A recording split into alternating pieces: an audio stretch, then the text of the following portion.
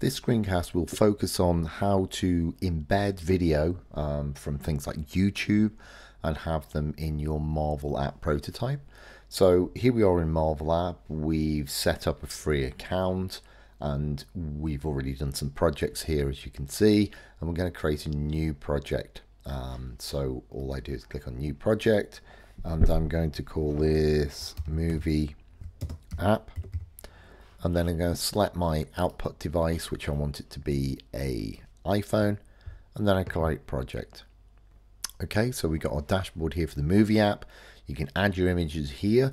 Marvel app comes integrated with Dropbox and Google Drive, so you can sign up for accounts just for using prototypes rather than using your normal one that you have lots of stuff on it. If I go up here, add team, probably seen this before, it will come up and say you've only got the free account, you've got to upgrade to have this function. But if we move on to settings, this is quite important. We've selected phone, but what we need to do is collect the model, and because I've scaled it to these sizes, 640 by 1136, you can also change the background color of the previews when they preview in the browser. Next one along is general. You only really need it on disable swiping through mobile. That'll stop people just ignoring all your hotspots and just flicking through it. Having hotspot hints is really good because not everything has a hotspot on it. So you'll try and the user will click on something and it won't work and it'll flash where there are hotspots. The one underneath is scaling down larger images. That's not the case for me. I've scaled them to the sizes I want them to be. Last two about comments. If I click on enable, it comes up and says this feature is not part of the free. So you can only use comments if you have the paid for subscription. Then I move on to ISO settings, and that's how you can just change the status bar at the top of the page. Okay, security is if you want a password on it, if you're showing someone a prototype and you don't want anyone else to show it. Now I've got some screens from Sketch 3 app sources, and that has lots of free resources that you can use in your projects. This one is a Netflix series Android app, and I've downloaded it from this location, scaled the screens to the size I want them to be. This is where I've got this from. This is my own work. Okay, so what I will do is go back to the Marvel app. I will add my images, and these are the ones that I've scaled. So I'm going to do images from computer, and I have just the 3 Breaking Bad ones from that app download. I bring them in. Now, the more you have, the longer this may take to upload these images. They come through, so there I've got them. I need to rearrange them, so I'm going to put this one, it's going to be the first one here. So we've got the 3 images there, or 3 screens.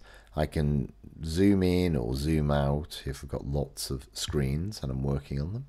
Now, the first one I'm going to use will be the first one here. Now, I'm just going to put 2 hotspots on here. Hotspot over the top of this one. And I want this to link to this screen here. I'm going to create a transition. I'll have it sliding up. And the action will be taps or hovers or swipes. I'm just going to leave it on the tap. I close that down.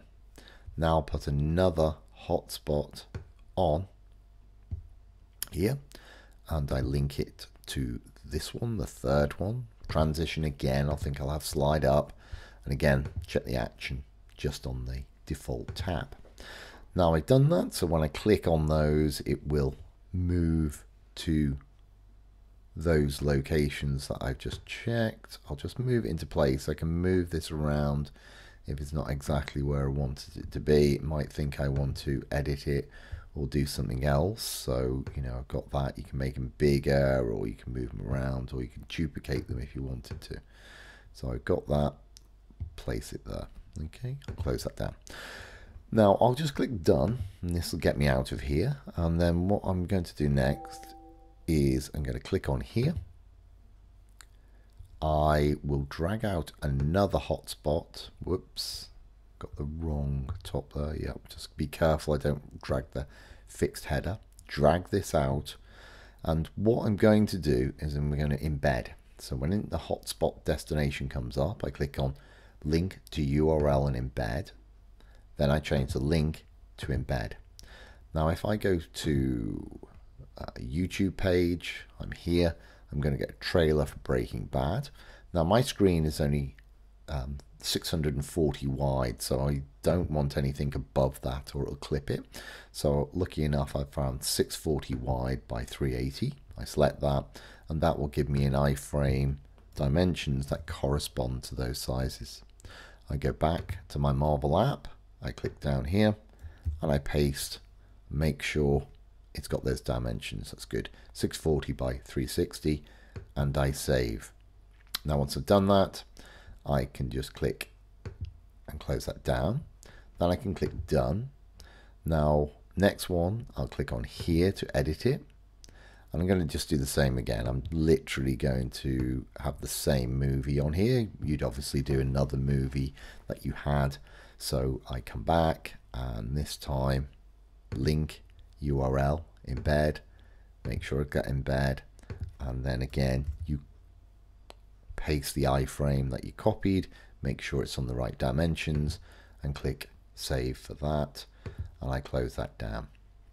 Now what I need to do is have some link backs. So ideally this is just an example of how you would put in movies and embed them. This is not really a case of looking at the functionality of buttons, but I'll drag out another hotspot here, and then I'm going to link this back to my first screen. So I click here, then I need to do the transition, and what I will do is slide left for that. I'll close it and I'll click done.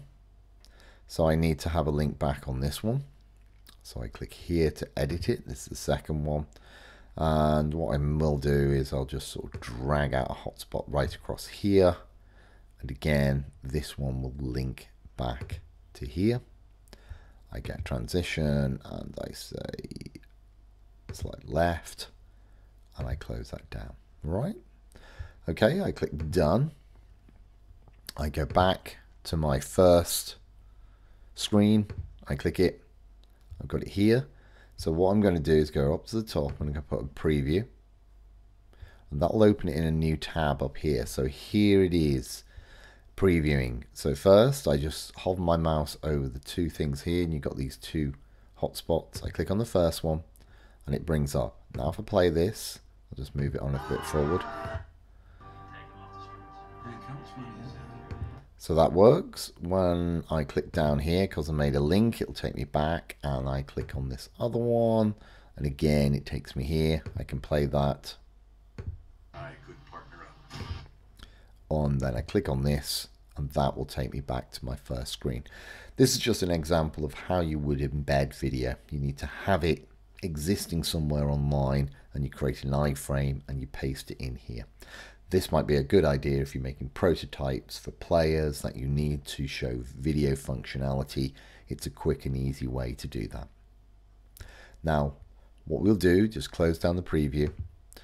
As always, I'll just click done up at the top. When you're finished, you can do a number of things. One is you can share, so we can come over here and click the share button. Now you have the URL, so if I copy that and went, say, to another tab and pasted that in,